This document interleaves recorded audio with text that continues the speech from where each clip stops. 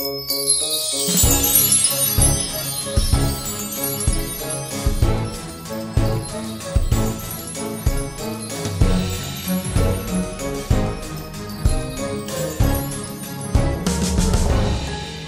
everyone. So I thought I would do at least one production diary update from here, from London. This is my office, this is where I've been working on Peter Pan all year. I thought I should give you a very potted history of Peter Pan. Where does he come from? Where does the character come from? So this is the first book that Peter Pan appears in. It's a book called The Little White Bird. Which was published in 1902. So let's just go back a little bit before that. You've got this Scottish writer called J.M. Barrie, James Matthew Barrie, who was born in 1860, Scotland. He's a rather odd little man. He's 5'3", rather dour, doesn't speak very much, but he loves children. And he likes to play with children. He lives near Kensington Gardens in London, where he jokes all perambulators, all prams lead to Kensington Gardens, because back in the day when he was around, that's where all of the nannies used to take the kids to play. So he lived nearby. He was married to an actress called Mary Ansell. They had a large dog, a Newfoundland dog called Porthos, and they would walk together in Kensington Gardens and bump into various children and play and children found him absolutely fascinating, not just because he was a tiny man with a big dog. He could also do weird things, like he could do some trick with his eyebrows, that he could manipulate them individually or something. 1897, so he was a 37-year-old man, and he bumped into two children in the park called George and Jack. Their surname was Llewellyn Davis. There was a third child, a baby called Peter, who was in a pram. And he, over years and years, became more and more involved with this particular family. There were two more children that followed, Michael and Nicholas. Eventually, after the death of the parents of those children, he sort of unofficially adopted them and became very much their guardian. I mention that because it was because of his involvement with the Llewellyn Davis children that Peter Pan came about. J.M. Barrie isn't what we might describe as a creative writer. James Barrie never sort of went into a darkened room and sat down and came up with some ideas off the top of his head. He was much more journalistic as a writer, and I mean journalistic in the true sense of the word, not a reporter, but a journalist. He did indeed start as a journalist in newspapers, writing sort of what we would now call feature pieces or columns. And all of his work throughout his life, he would take real-life incidents and adapt them and change the names, sometimes very thinly disguising characters as characters from his real life. So there was lots of real life incidents.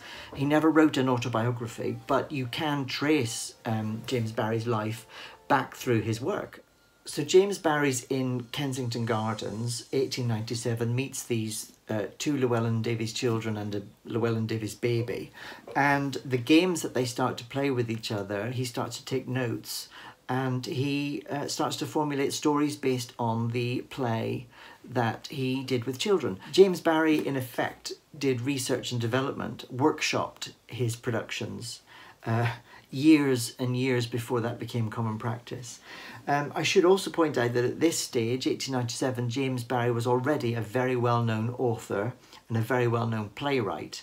He was very wealthy and had celebrity status, such as it was at that point. So as a result of the games that he would play with the children and the notes that he would make on the games that he would play with the children, he created this book, The Little White Bird, which is a story about a character called Captain W, who's a very thinly disguised version of Barrie himself, who has a child that he is playing with, who is a very thinly disguised version of George, the eldest child, George Llewellyn Davis. It's set in Kensington Gardens, and there are 6 chapters in the middle of this book, all about a character called Peter Pan. So he's almost recognisable as the Peter Pan that we know, but just a much younger version. Then we fast forward a few years. There are a couple more children now in the Llewellyn Davis family, and they are taken by J.M. Barrie to see a play in London, a fairy play, a play full of fantasy and special effects, and the children fall in love with it, and J.M. Barrie thinks, I can write something like that. In fact, I already have these fairy characters in Little White Bird.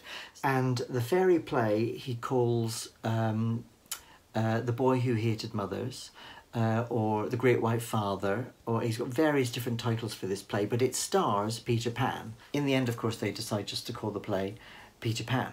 It's a hugely expensive play to produce. He doesn't think anyone is going to produce it. And so he meets with a friend of his, Charles Frohman, who's a Broadway producer. And Charles Frohman thinks this is great. He thinks this play will go very well on Broadway. There's a very famous American actress called Maud Adams, and Charles Frohman is looking for a vehicle for her and decides the character of Peter Pan would be perfect for her. So they decide in 1904 to open the show in London first and give it a bit of a tryout, and they open it at the Duke of York's Theatre in the West End of London. The show is produced by, which was the old-fashioned way of saying directed by, a director, a producer called Dion Boucicault. You might recognise that name, students of Irish theatre. Dion Boucicault is the son of the famous Dion Boucicault, the playwright, the Colleen Bawn being his best known work. And the play also starred Nina Boucicault, his sister, and Nina Boucicault was the first Peter Pan. So 1904, Duke of York's Theatre in London, the day after Boxing Day, I think it was, Peter Pan was introduced to the world in a recognisable form. It did open the following year on Broadway, starring Maud Adams, just as Charles Frohman had wanted.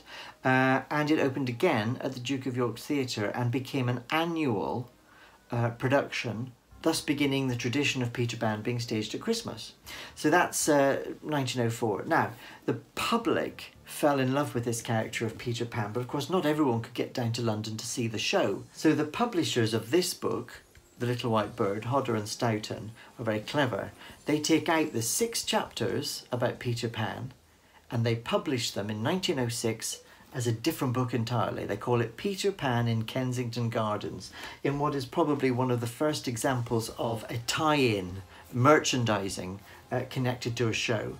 Then in 1911, Barrie decides that he's going to publish a book, a novel, based on the play. So the novelisation of Peter Pan the play is produced, and the book is called Peter and Wendy, or Peter Pan and Wendy. I have a copy of it here where it's just called Peter Pan. This happens to be a particularly nice, sort of nicely designed copy. And that becomes a sensation, a publishing sensation. Suddenly, this writer, J.M. Barrie, becomes a sort of J.K. Rowling of his day. He's absolutely infamous now. The book is almost word for word the same as the play, with the exception that in the book he expands upon some of the scenes. There are some scenes in the book that don't exist in the play. And the ending is slightly different. For example, Captain Hook's final remarks are different in the book than they are in the play. So there's a few little differences. There were lots and lots of adaptations of Peter Pan, the book, which came out, sort of shortened version, condensed versions, nursery versions. This is one I have from 1914, which I've had this since I was a child. And it tells a sort of a cut down version of the story, and that's kind of how people know Peter Pan. What's interesting is that Barrie didn't publish the script of Peter Pan in all that time. Remember, the play's been running since 1904. The script of the play wasn't published until 1928. That's 24 years after it opened.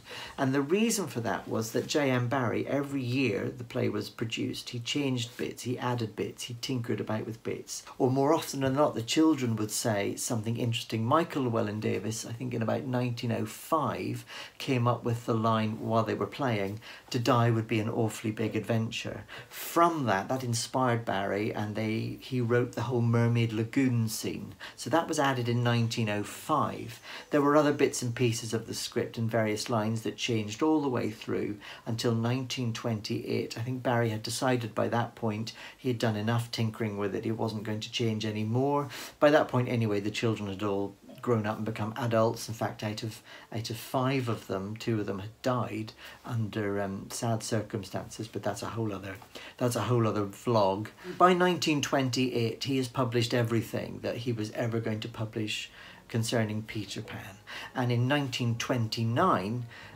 he gave the rights to Peter Pan to charity. He gave all of the rights to Peter Pan to Great Ormond Street Hospital for Children and the children's charity that they run. Why did he do that? Why did he give the rights to Peter Pan? Well, he didn't need the money anymore. He was a very famous and very wealthy man by this point. Nico, who was the youngest of the 5 Llewellyn Davies children, in an interview, he basically said that Uncle Jim, James Barry as they called him, Uncle Jim, gave the rights to Peter Pan for the very good reason that it was a good thing to do, but also for the not quite so good reason that actually it was something he wanted people to know he had done. There was the lovely story then that Nico told the interviewer, Andrew Birkin, that all that really happened was that Great Ormond Street Hospital said thank you very much, and then the following year they wrote to James Barry saying thank you very much for your very generous gift of Peter Pan last year. What are you going to give us this year? So that's the story of Peter Pan. That's how Peter Pan came about, how he was developed through various projects by J.M. Barrie right up until the point where he gave the rights away in 1929. And my big challenge, I guess, in writing this show is that the original play's 4 hours long. It comes from a different era when that kind of thing was acceptable. And turning that into a 2-hour musical, when a musical necessarily slows down things anyway. And all of that is, of course, the kind of research you have to do when you're adapting something for the stage that is a well-known and well-loved character and a well-known and well-loved book.